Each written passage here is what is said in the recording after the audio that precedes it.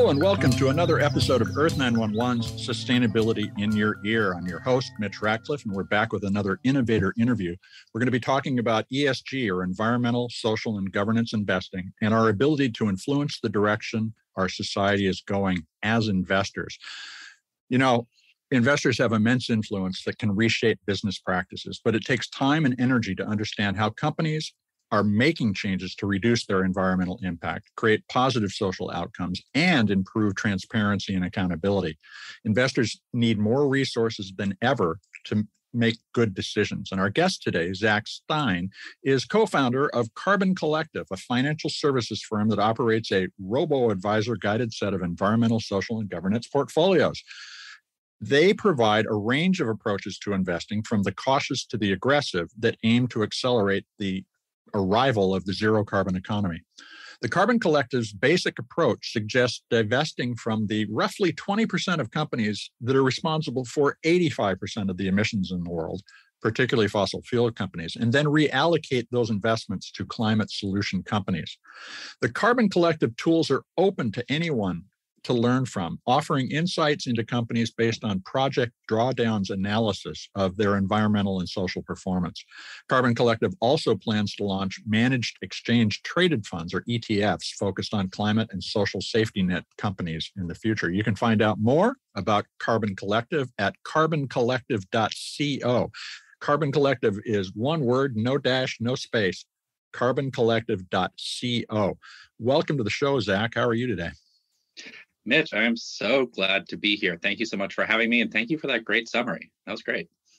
Well, thanks. We try to get it right before we put you on the spot and ask you these questions. But let me ask you the hard question, and that is, are we really investing enough at this point to make this transition? McKinsey estimates that the world needs about $9.2 trillion a year put into zero carbon efforts over the next 30 years to get there. How are we doing? And what do we need to change? We're behind. This is why we started Carbon Collective, is that when we look at climate change, which to us, and I imagine your listeners, is the challenge of our time. And when we look at it, it's both an incredibly complex issue and a very simple one. And the simple answer is we do not avoid catastrophic climate change if we do not dramatically wind down investments in fossil fuels in the next 30 years and dramatically wind up investments into climate solutions. We have to invest our way into solving climate change. Well, and in fact, that also points out that this, like other energy transitions, and we've been through a few of them as a species, is an opportunity to grow and expand opportunity for everyone, but also potentially to create a lot of additional inequity. And an element of ESG investing is to think about equity or equitable outcomes, as well as simply think about changing the environmental impacts. Now, you've spoken, we've talked in the past about this, and you said that your strategy is informed by factors outside of Wall Street. And this really, I think, gets to the nut of what drives your business. Are most banks and financial management firms too closely tied to the extractive carbon economy to make trustworthy, sustainable stock picks? Is that something we need to look past? At a high level, yes. Okay. I think that's fairly simple. I'll use the example of BlackRock, who is, far more than a bank, the largest asset holder in the world. Larry Fink, as you and your listeners might know, has been in a lot of ways the most forward for the big voices on Wall Street about climate being the existential crisis that it is, and saying that as investors, it needs to be factored into all types of investment decisions. They were feeling a lot of pressure from the left, from people like you and I. And especially that influencing that. Now BlackRock is getting pressure from the right.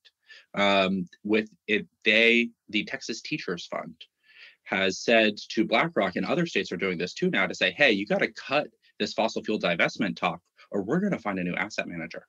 And so BlackRock is now caught in the middle of having this foot in the old world and talking about the new world, but not really able to take a clear line in both. And it's meaning that they're just not pleasing anyone. I think in the world of investing, and I think we're seeing this broadly around the world, it is harder to remain neutral. You increasingly need to be, you're either for or against, and especially when it comes to climate. And this is part of our goal at Carbon Collective. As I said, the path to solving climate change is in some ways very simple. Any investing strategy that is not aligned with that, to us, it's really hard to label that as sustainable. So BlackRock's a good example of how the market is a contest of conflicting opinions, and they are caught in the middle of that. But of course, we're still talking about a range of information that investors have available to them. So how would you suggest they use your information to augment the financial information they're getting from companies and analysts on Wall Street? Yeah, Wall Street and what we've seen is just still not very good at thinking about climate change and what is coming. And this just partially operates, it's on a 90-day cycle. So much of the news is, Jim Cramer, buy, making that market commentary. What's happening in the treasuries market? How is, the crisis in the Ukraine going to impact things? It is not taking a long-term approach. And climate change is a, long-term problem. It's here and it's coming. We're seeing it, but it's not sudden, and so it doesn't drive the news cycle in the same way. With our approach, especially in how we build our collection of climate solutions funds, what we are trying to do is use only publicly available data. This is a problem that we actually have with ESG.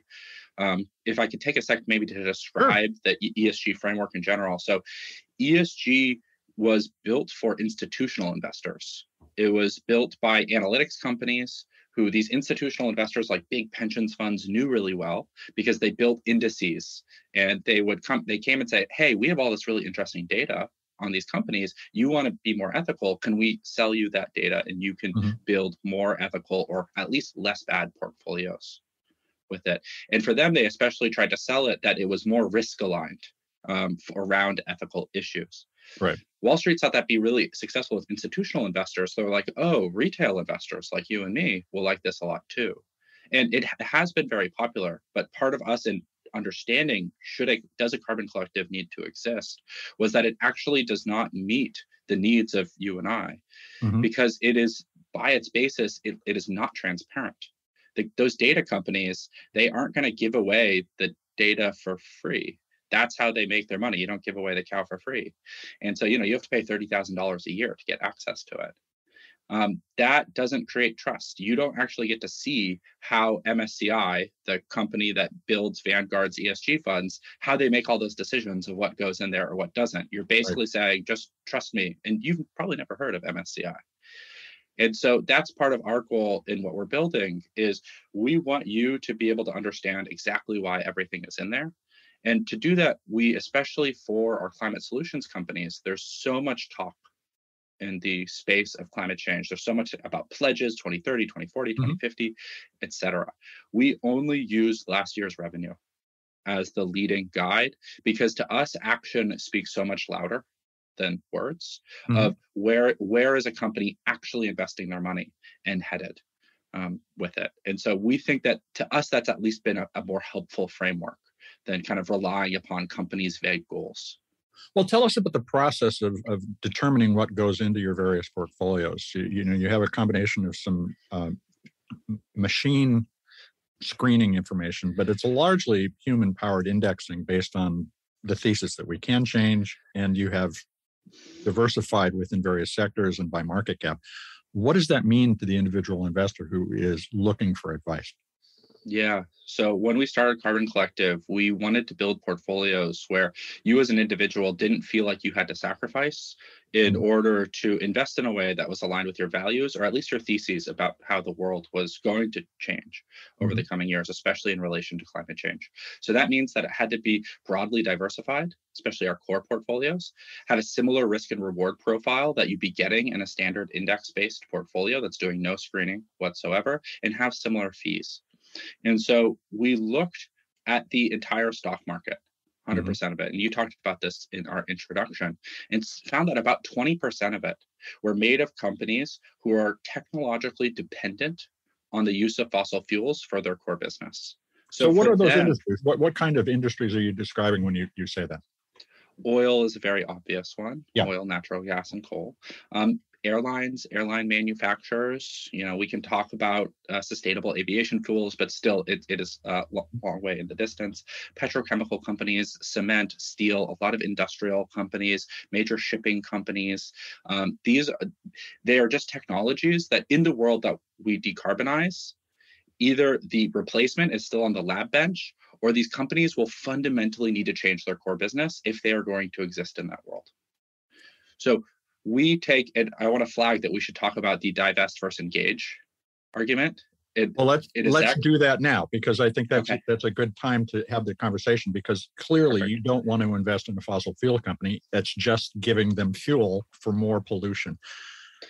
But how do you make that assessment? And particularly, how do you tease apart the interconnection between so many companies and the underlying energy platform that we're on now, fossil fuels, in order to identify those really carbon positive companies?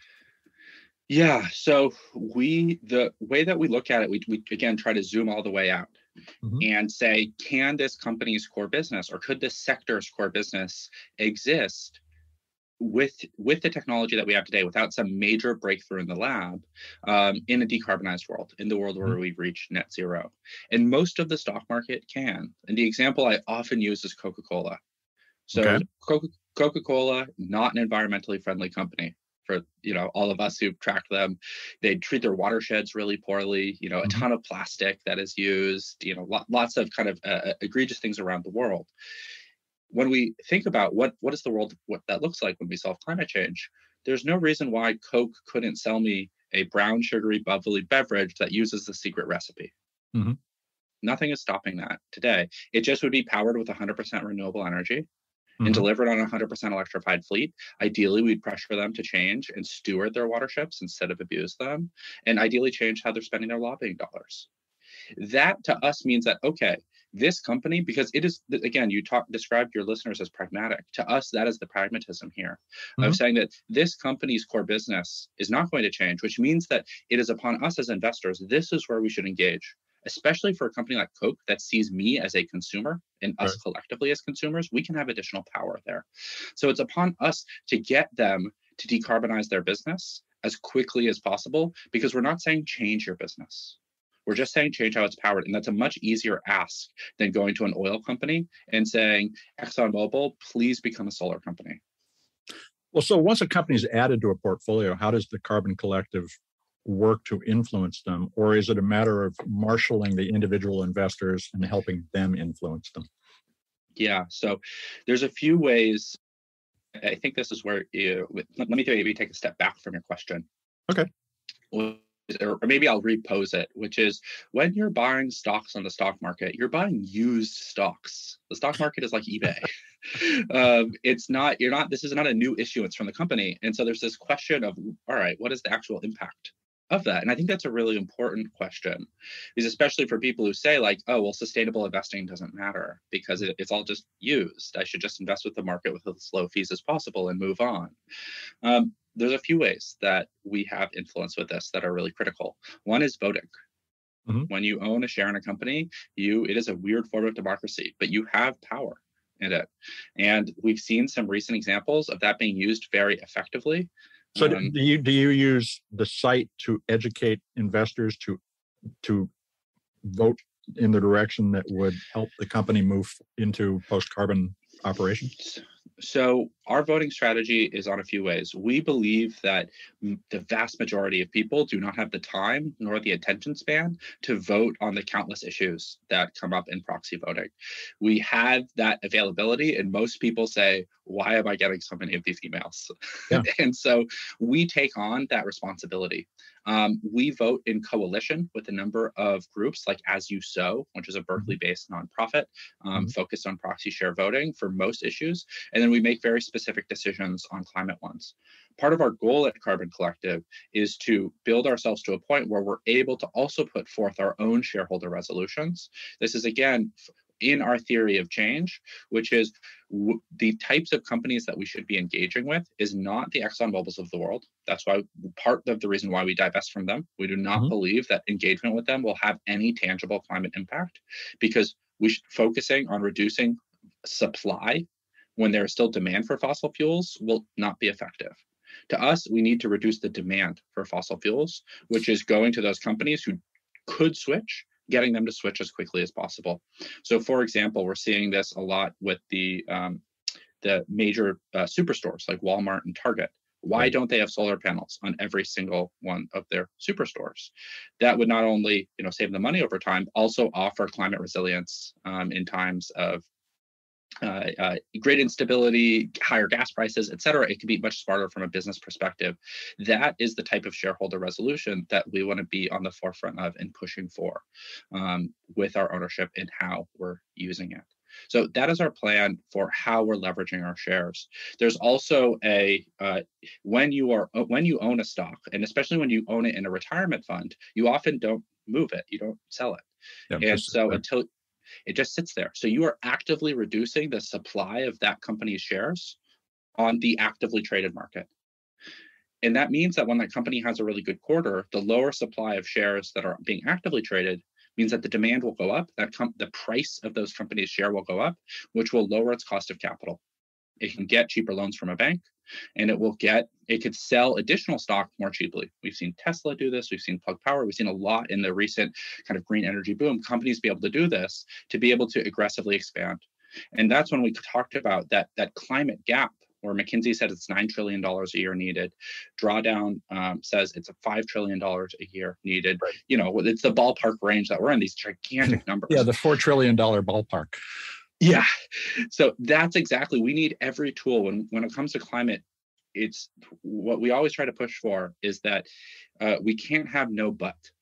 We need to have yes ands. And the type of things, especially for what we like to say to individuals, is what are the big things in your life that you can pick up as a decision, look at it from all different angles, make a really informed decision, and then you get to put it down. You don't have to think about it every day afterwards. So this is, where's your money? How are you powering your house? How are you getting to work? These kind of really big decisions there that once you do it, you're just turning the lights on afterwards, and you don't have to think about it. Yeah, the habit changes, and then you have a new habit. We simply need to educate more people on what the possibilities are, rather than telling them what they must do. That's also, that is one of the things about the market, is you have to choose your way into the direction you want to go. So let me ask you about the climate index, which is a really useful tool. And I want to ask about a particular stock. So you use the project drawdown information as a source for this guidance, and you summarize a company's impact, describe the company's strategy, and suggest improvements they can make. So here's a company that I wanted to ask about, STEM Incorporated. It's an AI, artificial intelligence solution for energy industry companies to optimize their systems. They don't report their GHG emissions, and they haven't set any emissions goals, which feels like they're not really well aligned with the direction, except that they optimize energy performance. So do you recommend waiting to invest in a company like STEM Inc. until they do take those steps, or do you get in and suggest they take those steps? It's a really informed question. I want to clarify one thing. We use Project Drawdown as an independent source to define what is a climate solution category. So they aren't involved in any of the filtering or anything like this. I like to make this very clear if anyone from Drawdown is listening. They are just independent. They have published it, and we've just used that resource. Okay. So with a company like STEM, and this is where it gets into that really interesting question of to divest or engage, they are building a climate solution. And that their energy efficiency is really important, especially electrical energy efficiency is really important. We are going to be the world where we solve climate change. We use a lot more electricity than we do today, which means that we need to use that electricity as efficiently as possible. So to us, we see inclusion of these companies, and there are companies who it's the climate index and that selection of companies. We are not saying that these are all perfect companies. Okay. When it comes to climate, we can't let the perfect be the enemy of progress in this case, because we desperately need to make these steps. But to kind of drill down on the question just a little more, nevertheless, the company hasn't taken the steps that you would expect a company that will embrace transparency and accountability to take. Do I invest and say you need to do that, or should I wait for them to do it and communicate to them I'm waiting? So our strategy is very much the first one. We invest, and this is where we take that seat at the table and we engage and we say, hey, we want to be partners with you here. We need to make sure we're tracking this. And this gets to an interesting point. It's something I know we want to talk about the SEC's new rules. And this is more like my personal thought, just a kind of a thread I've been exploring, which is, are we in the climate space? Are we losing the forest for the trees when it comes to carbon tracking and all of this? Valid question. Because to some degree, we know what companies need to do. And it's like the house, all the taps are on, or there's a pipe leaking. And we're saying, all right, well, before we can do anything, let's measure exactly how much water is coming out of the pipe that's leaking. Instead of being like, no, this company needs 100% renewable energy and it needs to electrify its fleet. And it needs to work with suppliers that have done the same in what they're doing. So yeah, I'd honestly be interested in your thoughts in some degree of, are we letting the measurement, because the other side of the argument is you can't fix what you can't measure. Right. Well, and I would actually start from there and say that unless you measure, you really aren't going to make any progress. However, on the other hand, if you get stuck in the measurements without understanding the context of the measurements, and so a phrase that I will frequently use is transparency isn't a set of data, it's a narrative. You need the context, what that ESG measurement means in the bigger picture in order for there to be an actionable decision to make. And let's talk a little about the Securities and Exchange Commission's recent decision to require detailed disclosure of GHG emissions and climate risk impacts on a business. Is that going to, sort of shine light in an area where we have not had any visibility, or is it potentially a way of getting bogged down in more data like you just asked? Yeah, so this proposal is pretty exciting in a lot of ways. I think that there's a facing of what is coming that it could lead to. There's ways that it couldn't. I think that there's ways of getting bogged down in the data. There's ways in which it could continue to be a delay tactic against change. With that, it's like, oh, well, we need to fully measure it first before we can really know what needs to change. Whereas like the low-hanging fruit is going to be the same regardless of how well it's measured or not. So I think that there is a lot of potential with this ruling and what could come down from it. It is not in stone yet. It is still very much a proposal. Sure. But I think it's also an acknowledgement that climate change, when we look at the range of ESG issues, it is a category of its own. It is a level of impending upset to our entire global system that is just different. And so that's part of, again, why in starting Carbon Collective, we aren't ESG, it's climate. Well, and that's an important point, a very important point, that we can't actually imagine the scope of the impacts that we are bringing down on ourselves unless we're scientists and can take that data and turn it into a good story in our heads. Yes. Well, let me pivot just a bit and say and ask this question then: are there a few companies that people should look at that they would be surprised by that could help make a difference? What are they? That's a very interesting question.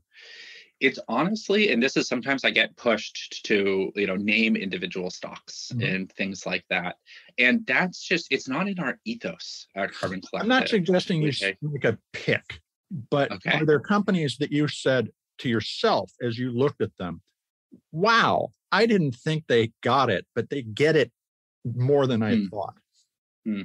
Yeah, it's interesting. There are companies like, Philips. They were on our climate index 2 years ago. They ended up cutting that business line, their LED business, but they're already carbon neutral in how they operate. And that was really interesting to see. Again, that's not data that we use in our filtering, right. But it was inspiring. And we think that there's a lot more of how do we dig into how such a large company who operates in such a range of supply chains was able to achieve scope 1 and 2 carbon neutrality, and how does that set the road for the rest? I think another company that is not a company that we invest in, but we really look to as a strong example of an energy company is Ørsted.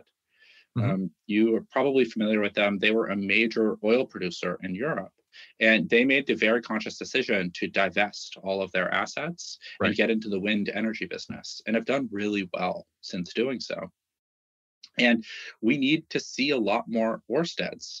When we think about how that's actually going to happen, in some ways, the way Ørsted was able to do it is it wasn't one of the major players. It was a mid-tier player. So it was able to sell those assets into a hot market that still wanted to buy them. If Exxon is saying, hey, the oil business is a bad business, it would actually undercut its own ability to sell those assets. So there's a really interesting space of who can make that transition more easily and what is going to be that order of operations there. This is why, to us at Carbon Collective, it's why we need to focus on demand. We have to make oil a bad business by reducing its demand, and only then will you get the oil majors to follow. Interesting, though, that you're also calling out the fact that in a sense they're stuck. And how do we create an incentive to get unstuck?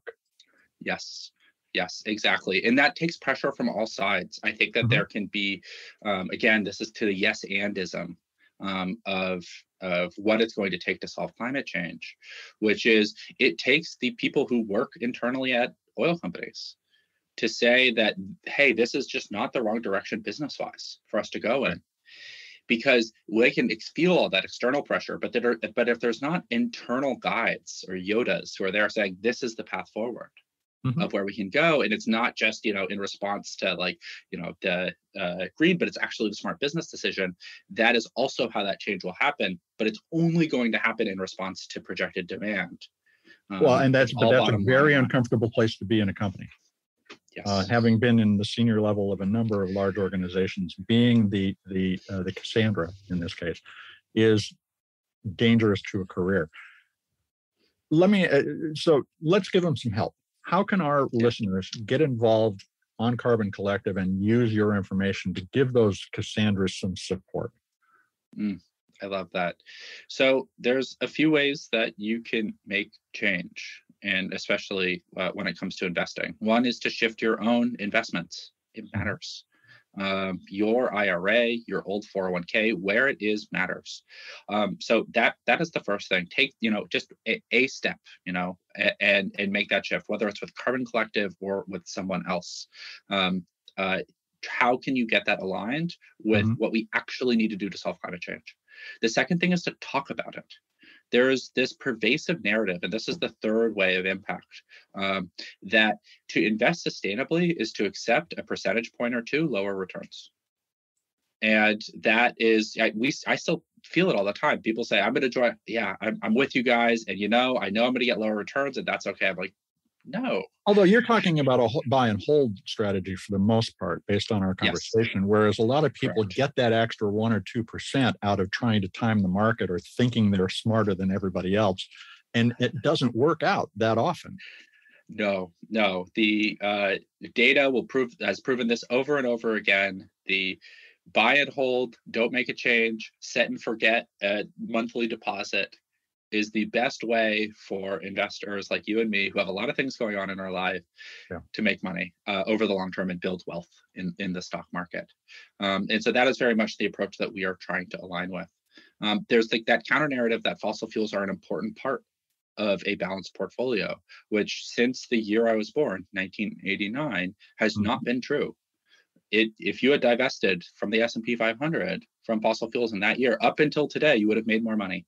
In that time, and that includes the 2000s, where the fossil fuel index was 3 times higher. It had a 300% return over that decade, where the S&P 500 was flat. So it includes the time of counter-cyclical. It would have done significantly worse over this time period. And the interesting thing is that climate change was only really identified in the late 80s publicly. Clearly, it was discovered many years, centuries earlier. But you're hitting on an important point again, which is that we have been stuck in a relationship with fossil fuels that we can break out of. And in fact, there's evidence that we already are starting to separate. And this only changes when the narrative itself changes. That narratives build self-fulfilling prophecies with this. And so the narrative that fossil fuels is a smart investment helps make fossil fuels, it helps prop it up. And keep that going. And so that's where that talk about it. And then the third piece is don't settle for less. The world of ESG and so much in this space is saying, well, let's really ground in the now and say, what is the most possible we could expect for today. And that's just not how the world changes. We need people to say and hold, no, this is how the world should be. And that I've thought about this a lot. I don't know a way that the world changes until enough individuals collectively say the same thing and demand the same thing of that change. And so don't be quiet. Whether it's at work and you're saying to your HR manager, our 401k program needs to have options that align with the climate transition, your pension fund, your individual investing in your family, wherever that be, don't settle for less, because that's if you do, that's giving in, and we just don't have time for that.